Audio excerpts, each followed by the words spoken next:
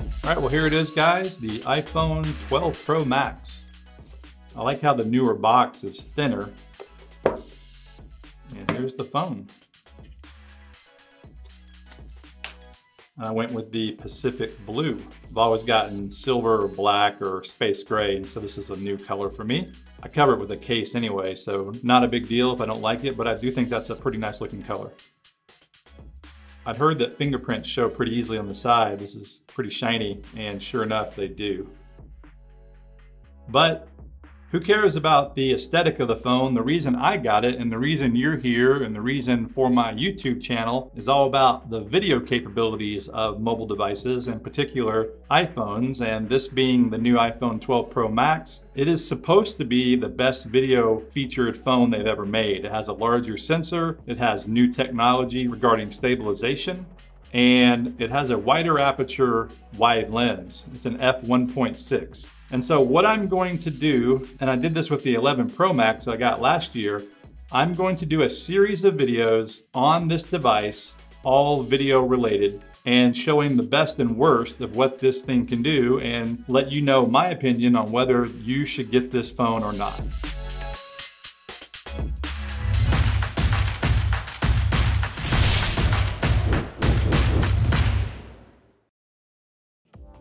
All right, just wanted to quickly do a comparison of the size of the phone and the lens mount. This is an iPhone 8 Plus, this is a XS Max, this is 11 Pro Max, and this is the 12 Pro Max. If you look closely, you can see this phone is maybe 1/8 of an inch taller. These three were pretty much exactly the same size. Obviously the lens mounts were different, the configuration. One thing you will notice though, is between the 11 Pro Max and the 12 Pro Max, this is bigger. This lens configuration, this lens mount, whatever you want to call it, is considerably bigger than that one. I see those side by side there. I'm not 100% sure why they decided to do that. Probably the sensor size and just the mechanism they're putting in there around it. But what that also tells me, of course, unfortunately, is majority of the accessories you own for this will not work with that. And that is a bummer.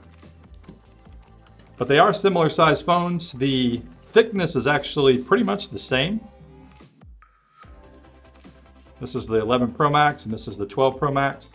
But this being a square edge, this phone feels beefier, feels more substantial.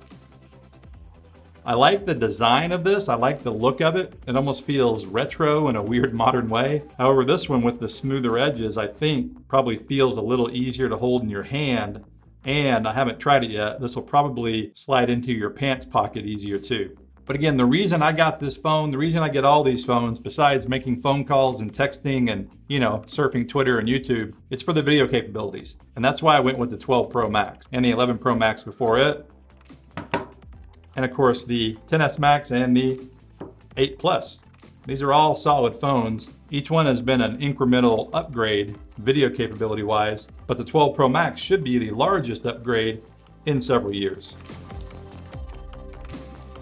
So I want to do a quick low light test and in very unfavorable conditions. In my studio here with no lights on except for the above lights, and so no video lights on. But this is a place that an iPhone in particular struggles, and so I want to see how it does. On the right side of the frame is the iPhone 11 Pro Max. I'm going to use that to compare it to the new 12 Pro Max, which is on the left. Shooting with the native iPhone camera app in 4K 24p, and it's in their 10-bit Dolby Vision. I'm just using the automatic settings, of course, since it's the native app, and I'm not going to lock them for this shot. Okay, so here's the 11 Pro Max, and as expected, it is pretty noisy. I hope you can see that on YouTube.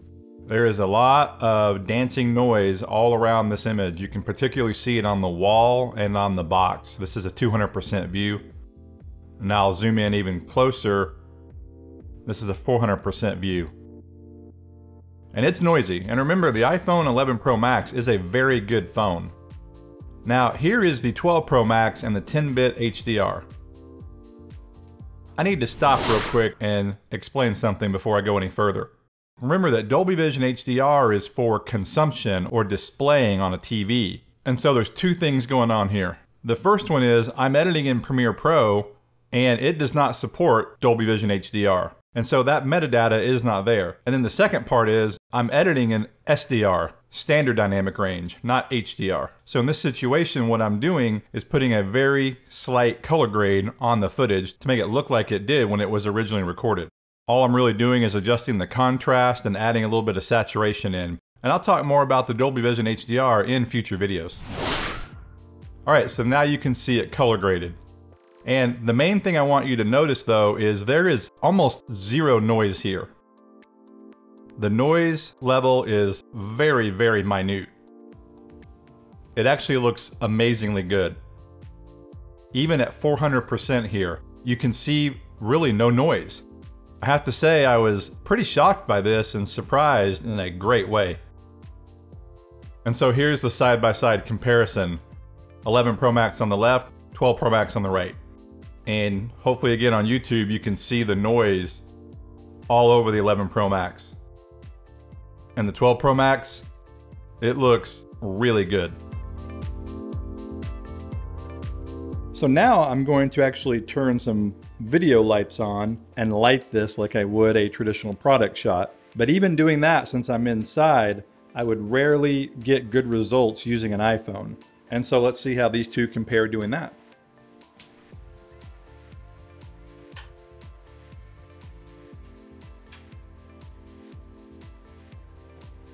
So now the above lights are off too, and I'm only using my video lights.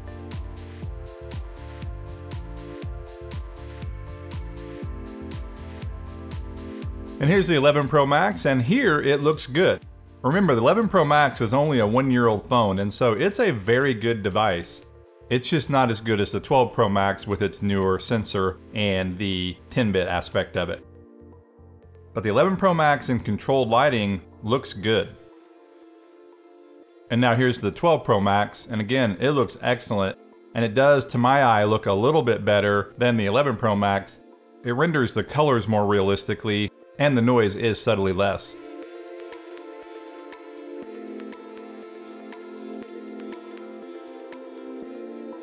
But again, the 11 Pro Max in controlled lighting at the proper exposure, not having to pump up the ISO, it definitely looks quite good.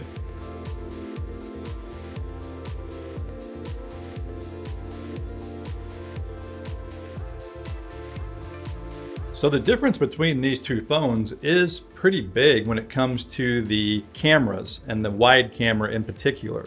The new phone has an f1.6 aperture. The 11 Pro Max had a 1.8 aperture, and so that automatically is letting more light in.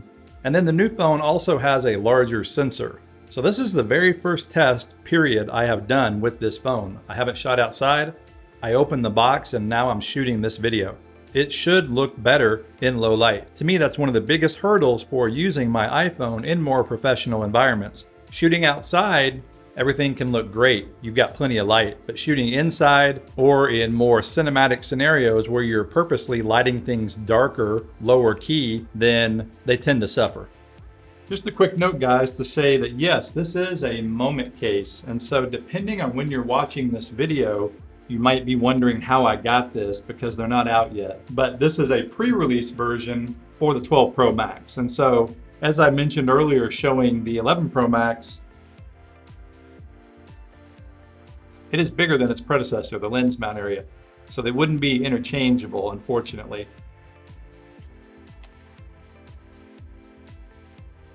But if you watch my channel, you know I am a fan of moment cases. I like the build quality, and I especially like using lenses, which, by the way, I will be doing some tests using moment lenses in some future videos.